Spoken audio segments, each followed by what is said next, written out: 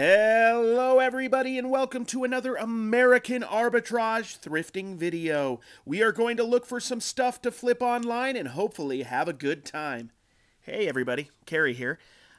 Me and my girlfriend, Dawn, aka Lady Arbitrage, we go out, we're full-time thrifters, resellers, and we look for stuff to sell mostly on eBay and whatnot. A lot of whatnot lately. Let's see if we can have some fun and find some stuff today. The plush section has definitely been our go-to section here lately. They do really well in our whatnot auction, and also we find quite a few that we can put on eBay and sell there. Dawn loves Clifford the Big Red Dog. That one's a Christmas one, so we're going to still give it a try because Clifford is such a popular brand. What we're looking for, and what I would look for in general for eBay, but we're looking more for whatnot, is pop culture. We're looking for Disney. We're looking for stuff that people recognize, like this I believe is from Blue's Clues. We're looking for interesting stuff, cute stuff, singing stuff, and stuff that people recognize. You're going to hear this in my video time and time again. Look out for Build-A-Bear. It's this tag right here, B-A-B. They're not all worth money, but they're worth looking up. And we get them for $2 or less, so they're almost always a bolo because they do well in our auction. But definitely look them up if you're thinking about putting them on eBay. Some are worth a little bit of money. This is a vintage Fisher-Price minibus. You know, it's not something I love to flip, and it was pretty dirty, so I decided to at least look it up and see if I had any luck. You know, maybe it was worth, 15 or 20 bucks. Turns out it's worth like about $8 or $10 shipped, and I needed to clean it up, so that's a no-go for me. Just isn't worth my time, so I'm gonna pass. People ask me all the time, what is the DI? Who is the DI? Where is the DI? Why is the DI? Can I go to the DI? And yes, you can. Go to the DI if you live in Utah or Idaho or Nevada. The DI is Deseret Industries. It's a Mormon-run thrift store. Really, really affordable. Honestly, well known for being super affordable. They don't always have great stuff, but it's, a lot of stuff with prices that can't be matched at other thrift stores. The glass collectible case at the DI has been a bit of a barren wasteland for me lately. Have not found much of anything to flip, but today I found a few things in here. These are Thomas the Tank Engine or Thomas the Train. I forget which one it's called. I always say Thomas the Train, and then people get mad and say it's Thomas the Tank Engine, so I don't know. But I found a few things in here that I can make a little bit of profit on. There's a lot of things in reselling that bears repeating, but remember, when you're looking at stuff like this to buy, please, please, please, please, check and see if all the pieces are there. I opened up this first one. It is, I don't know, some sort of train thing, and it was missing, pretty much all of it. So it's definitely a no-go at the price they were asking. Maybe like for $1 for the piece, it might have been a replacement piece. This first one that I look up and that I actually find complete is the Engine Repair Shop.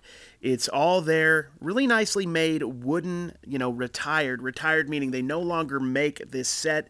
That's why it's desirable. You can't really find it.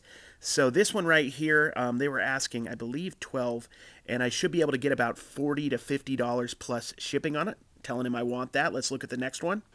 Next up, we have this tin-mouth covered bridge. Once again, check for the pieces. If it's missing any part of this, it's going to pretty much derail the value. See what I did there? I was funny.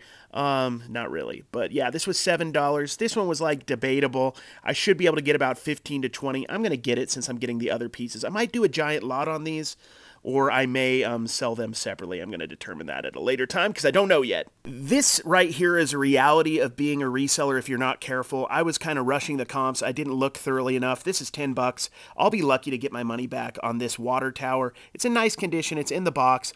I should be able to make a few dollars profit if I wait. I'll probably just end up adding it with another one of these or doing all of these in a lot together so I can ensure a profit. This one right here is a stop and go station. Also $7. So actually this one is $7.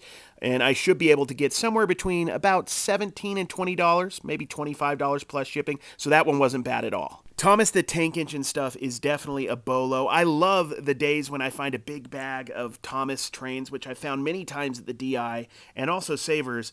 Those can do really well, and typically they're inexpensive when you find them in that format. So always be on the lookout for those guys. It's just one of the many pop culture you know, action figures, toys that have good resale value. I paid $36 for all those. I caught back up with Dawn. She'd been going through the plushes. I got a little bored, to be honest with you.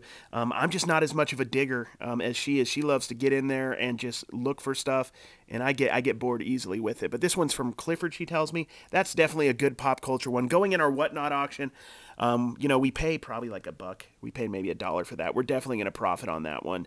There's more that she found. She found this Boston Red Sox cute little rhino guy. This one, we decided actually not to get this Cabbage Patch Kid one. Corduroy, we actually sold a corduroy with the tag for $15 in our last Whatnot auction. We found another one with the tag at Stop yesterday or the day before. And then we just found this one without the tag. So we're finding so many corduroy bears. I didn't even know who that was or what that was before, but now I'm finding him or her everywhere. Checking out the glasses, see if I can find something to make me look cool. When I was a kid, actually still now, I've always wanted one of these sunglass shades like this that pop open like that. That looks so cool, and it would fit my demeanor. You know, I'm a pretty cool dude, if I do say so myself. I'm contractually obligated to look at the hats. I'm looking for snapbacks, but I might even get a fitted hat. There's always exceptions to the rule. Looking for pop culture, sports, weird, wild, interesting stuff. And today is a day where none of that occurred. I didn't find anything of interest, you know, but this is part of reselling, and I'll say it again and again. You just have to keep on going. The days that you find the great stuff is sometimes the day you least expect it. So you just got to get out there and you got to look. You guessed it. We are out in the DI yard area, and Dawn is digging through the giant plush section. This is a section where the stuff that's too big, I guess, to go indoors is outdoors. This is another Build-A-Bear. I believe this is High School Musical. You know, I don't know if this is the best Build-A-Bear in the world, but it's weird when you do auctions. Sometimes all you need is just a couple people who loved, you know, High School Musical or some random thing, and this can go for a lot of money. And at $1 or $2, there's just really not a way we're going to lose, or if we did lose, it wouldn't be significant. So we're definitely going to go for it on that. I don't know what it is about Utah and Build-A-Bears, but they are absolutely everywhere, like the Jonas Brothers, you know, they're just everywhere. This one, unfortunately, you know, I thought, hey, I found one, awesome, but it unfortunately has a little bit of damage on its nose. And, you know, since we're getting so many of them, we just might as well just avoid this issue. It'd probably still sell, but we're going to pass on it. I got some big news. I sold those Crocs that were in one of my previous videos. I don't know if it was the last one or the one before. They sold pretty fast. So guess what? I'm a shoe seller now, and I'm going to go all in. I don't know, for some reason, I just started to get in the mood to look at shoes again. I was sick of shoes for a while. You know, I know Nike's good, but those are terrible. Even I know to stay away from those roached Nikes, but let's see if we can't find something good in there. You know, I'm just looking at stuff, things that strike a chord with me. I know a little bit about clothing and shoe resale because I've been reselling in general for like over a decade, but I'm still, you know, learning the intricacies. Every Nike at this point I'm pretty much checking out to see if I can't find a gem in there. So if I pick up a lot of Nikes and look real quick, that is why I'm trying to teach myself which ones are good and which ones aren't. I did find an interesting pair of shoes that caught my attention here. Some New Balances. These are 985s. They all have like a different number. I think it's 985, but these are leather. They have a little bit of wear, but not terrible wear. And as usual at the DI, I think they're $5 or $6. Sorry, I'm going to adjust the GoPro here in a second so you can see them a little bit better. But they're, you know, in pretty decent condition. I looked them up and I could only find one pair, and it was available. It hadn't sold, and it was like $40-something. So I think at $5, $6, $7 buy cost, I could at least get $20 to $40 plus shipping.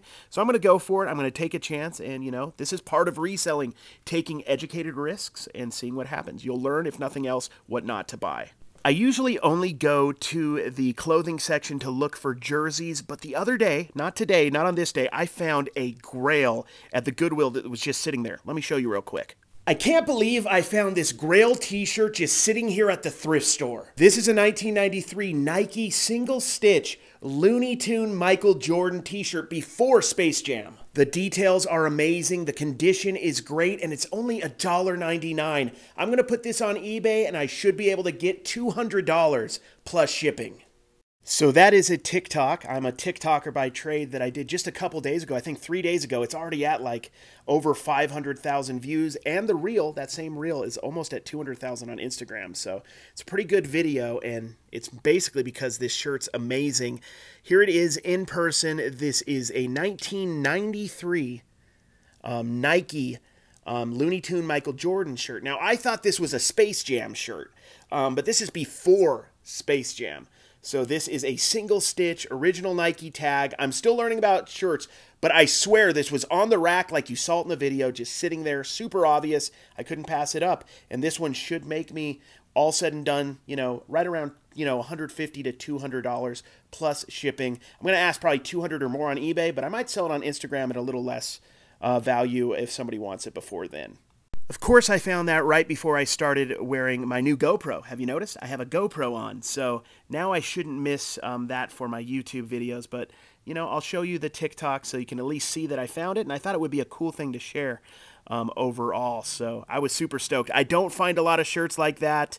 In the summer, I found a bunch of like vintage Charlotte Hornets and Denver Nuggets shirts from the 90s, and they sold really well as well. Here we go, a Nike Cardinals shirt, a jersey. I love finding jerseys. This is why I come to this section.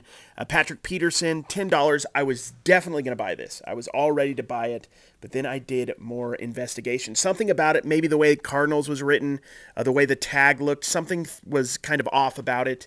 I did a little research, and it looked different than the one that was official, so I decided to put this back. I don't want to sell fake stuff, and I wasn't 100% sure. I put it in the cart, and then I looked up afterwards, and I decided to put it back. Unfortunately, that would have been a decent find, or at least a find that I love. I love finding jerseys, but I had to pass. Hey, dudes and dudettes, if you're enjoying this video, please like and subscribe. That would mean the world. Not only is it fun to go thrift shopping and finding stuff to flip, it's a constant source of entertainment. I don't know why this was made, who made it, what exactly, the purpose behind it is. It's a weird, creepy soccer guy head. Definitely going back on the shelves and then probably to the landfill where all the rest of them will be there waiting. This next find is weird. Don was going to put this back. This is a Dolph Ziggler WWE hand, and it makes noises and stuff. I couldn't find anything on it on eBay, but this kind of weird stuff, I'm sure there's a market for. Probably going to put it in my Whatnot auction. If not, I might ask $20 or $30 on eBay. It's odd, it's weird, and it's a definite buy for me. Once again, Don digging and finding something cool. This is a 2006 Spider-Man Nerf football. It's not in perfect condition, but it's weird. I mean, like a Spider-Man Nerf ball. I knew this was a must-buy as soon as I saw it. Got it for $1, and I should be able to get about $10 to $12 plus shipping on it. Not bad at all. Well, I hope you enjoyed that video. If you have a second, if you could, please like and subscribe. You have nothing to lose except your precious time, so please give it a like and subscribe. I appreciate you guys. Hope to see you next time, and have a good one.